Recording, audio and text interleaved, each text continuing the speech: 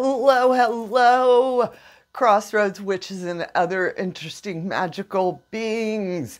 As always, happy to be back here doing another video. This is in regard to some questions that were asked of me. And I was like, well, these are probably questions that a lot of you magical practitioners out there are asking. So I thought I'd give you my 40 plus years opinion. And this is one witch's opinion on what I think about, should we put pictures of our altars online? Should we post pictures of our magical workings? And as I sit here in this room right now, behind me is one of my altars that is quite often. It is shown on different social media. It's shown online and things like that. And then right behind this camera is another altar, another working space that I have no intentions of showing anyone. It's my personal space. So my answer is yes and no. All right. You're like, well, that's not what I want to hear, Taren. First, I want to think about, I had a couple of notes I wrote down, and my first one was techno witches.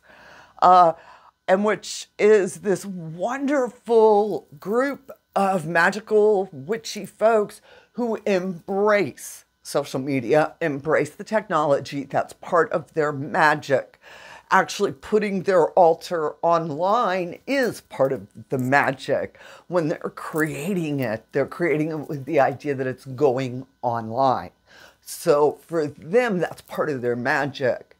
For a lot of us witches, we look upon it as, I think, safe space, public space. All right, that's what I was just talking.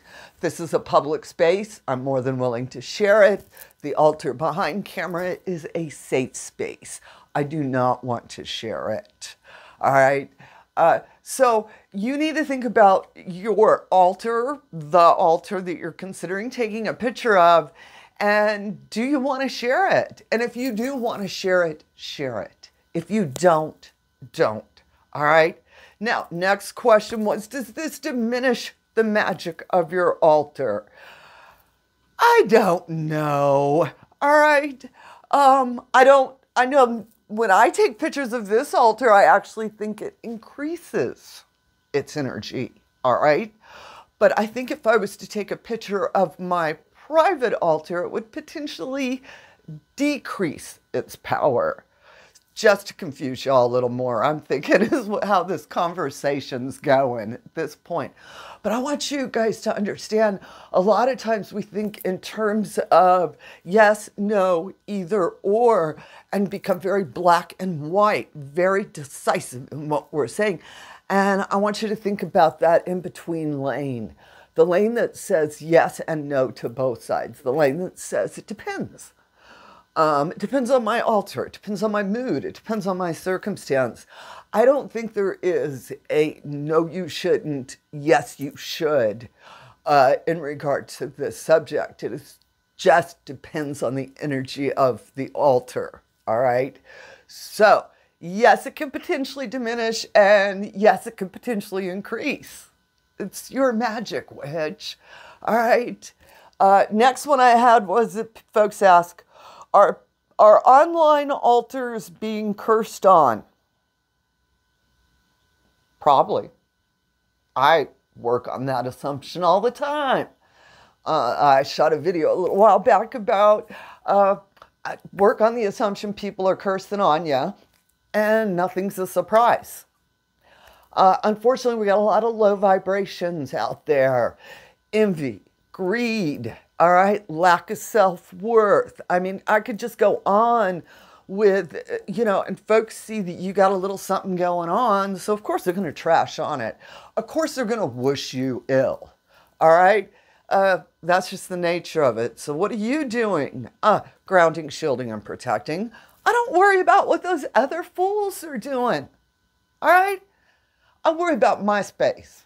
And I know if my space is right, ain't nobody can mess with it. Okay? And that's how my idea of my altar is when I put things online. And I'm like, sure, This altar is protected. All right. This altar has got deity, entity, ancestral, spirit, energy in it. Okay. So like nobody, go ahead, try, see what it works on you. That's how I feel about it right there. There's also folks out there on the other side, let me say this, that when they see these pictures, they're putting out warm energies. And I think that's happening a lot more often than the icky folk. And so I really don't think you should worry about the icky folk. Like I said, as long as you're keeping yourself straight, you're keeping your space, your life straight. If you are living your life right, you ain't got to worry about those fools. Okay? Altar etiquette online.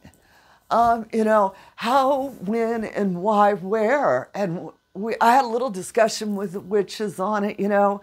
And I think basically what we came up with was that don't put anything online that you're not comfortable with. And to, you know, share it in places that you're comfortable, but also witches, magic beings out there, you know, if you put something online, it's online. Ain't no telling where it's going, what it's doing, and who's using it. So think about that. And do you want that potential picture to be used? All right. I mean, like I was saying earlier, for some of the techno witches, their magic is wrapped up in creating that beautiful altar that they take pictures of, they share, they make, little TikTok videos out of them and things like that. Those are beautiful. I love it. I think it's amazing what they're doing. All right. The techno witches are an emerging group of magical practitioners who are learning to use the matrix. And so we have to be aware that many different witches, many different magic, and that the rules are the ones you create. And ultimately, this is your altar, your space. Okay? And I hope I was able to give you a little bit of tips, you know, tricks and thinking about it on should I put a picture of my altar online? And my answer is, tell me what you think you should do, because that's the right answer, witch. All right, witches, of course, I want to thank all of the folks in which support the channel, the folks in which are signing up for our 13 Moon program. I have met some amazing witches in our 13 Moons community. I encourage all, please come participate. We've got virtual things going on, and we also periodically do in life things. That is the end of this message. I know you diehards out there who watch till the end. All right, July 14th through the 17th, I will be at Mystic South in Atlanta, Georgia.